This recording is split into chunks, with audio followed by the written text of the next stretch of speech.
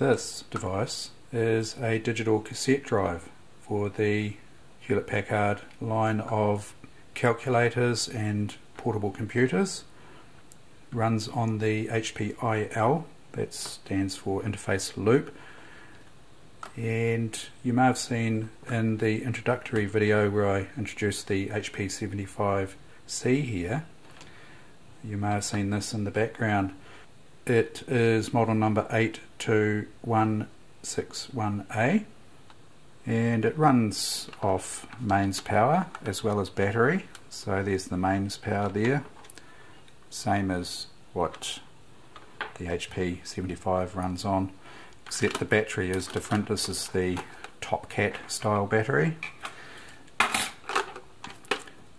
It's 4 rechargeable NiCads and 1.2 volts each, and that just fits straight into the bottom of the unit there. So I've actually repacked the battery pack here. I may do a video on that at some stage, but effectively I split the case here and solder in these tabbed sub-C batteries to make a new pack. So the cover just fits on like so, locking tabs there, ready to go. Plug in the interface loop here. Now it's second in line after the printer and before the video interface. We'll plug in the power here. Okay, so cassette here, mini data cassette.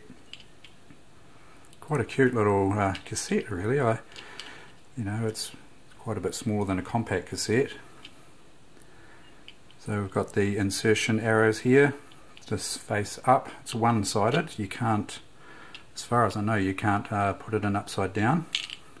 This little container here, this little flap, that can store 2 tapes there in case you're out on the road. Open button here, and then just insert the cassette into the door there, and there we go, ready for operating. Now when you turn the machine on,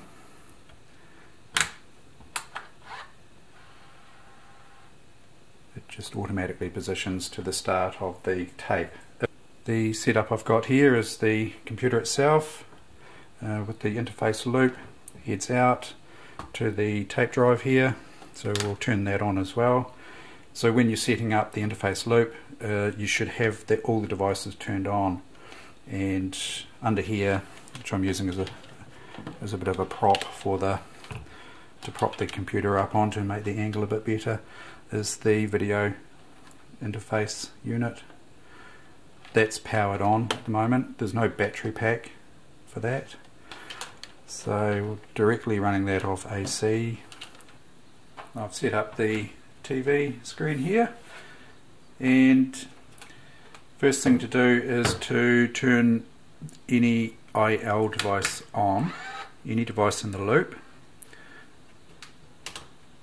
So that's the printer, the video interface is already on, and cassette on.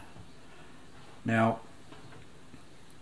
prior to turning off, last time I used the computer, I issued a command called off IO, and what that does is it saves the assignments that I created, where I assigned P, the label P for the printer, and CA for the cassette drive, TV for the video interface. So they're fairly arbitrary labels. If I wanted to, I could have called this TA, short for tape, instead of CA, short for cassette.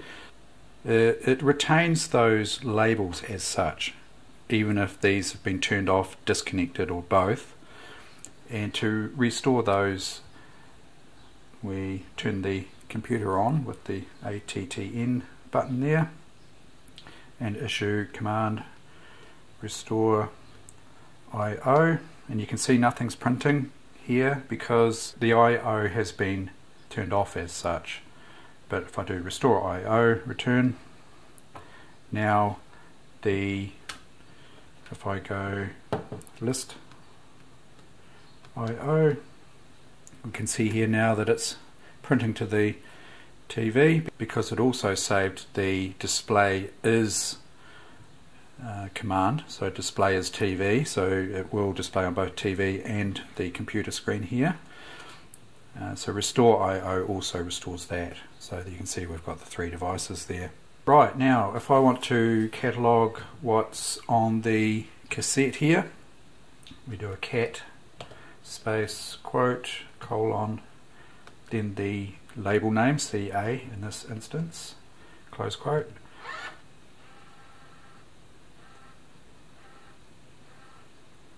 And so as far as I know, that was the latest file that I used on the tape.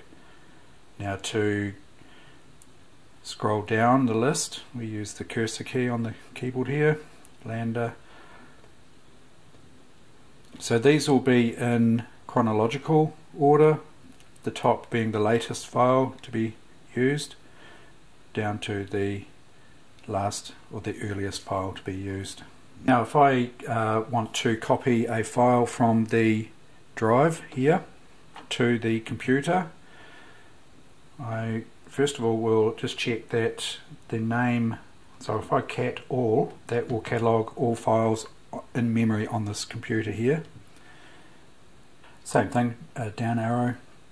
So you see we've got a Lander program in memory here, also a Lander program on tape.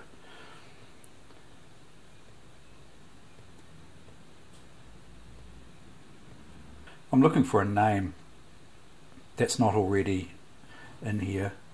Although what I could do, if I wanted to copy test into memory, well then I could give test a different name.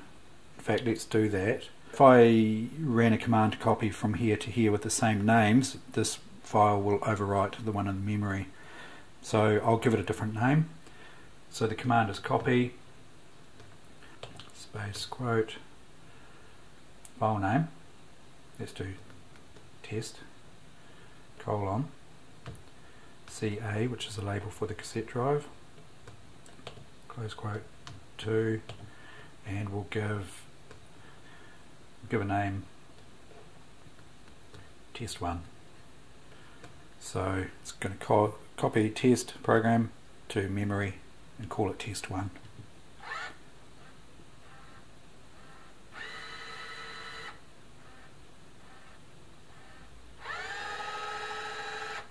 So if I cat all again, we should see a file there, test1. Yep, there it is there.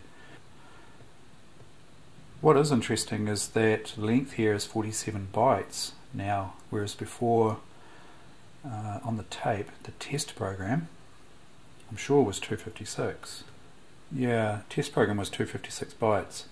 Now I think the reason for that is because the test program will take up a minimum of 256 bytes when it's on tape, and then when you put it out into memory it'll only consume as many bytes as there are in the program itself. If I want to copy the test1 program back onto the tape and retain the name, we do copy test1 space 2 quote colon CA close quote return, and that should just copy the test1 straight back to the tape.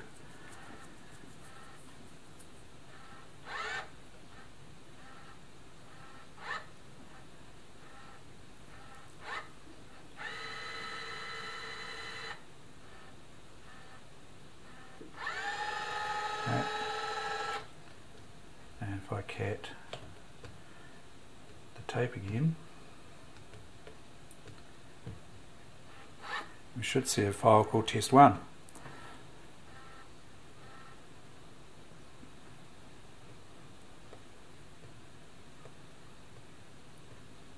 There it is there. And again it's back out to 256. So I think it's saving in blocks of 256 bytes. You can see that one there is 512. It takes up more than 256 bytes, but less than or equal to 512 for that file there. If you want to change the name of the file that's in memory when it's stored to tape,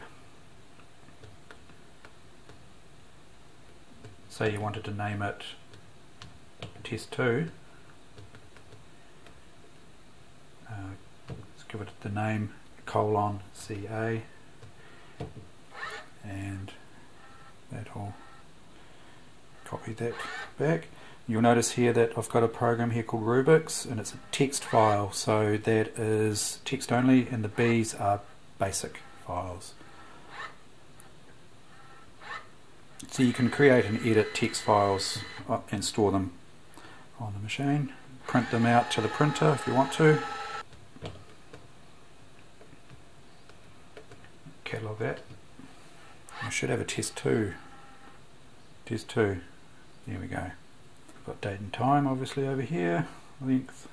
You can also store data files on tape as well. So it's quite handy for, it's mass storage. And then, if you fill the memory of your computer up, you can offload onto the cassette tape. You can have more than one tape drive in the loop, so you could have this as maybe your primary storage, and then you might have another tape drive that you could hook up for as a backup, I guess. To purge a file, so let's say we want to purge test2 from tape. Command is fairly straightforward: purge, as you'd expect, test2 : CA, like that. So it's purging file name test2 from the cassette. Yeah, there's just a quick look at the HP Digital Cassette Drive. I hope you enjoyed that, and thank you very much for watching.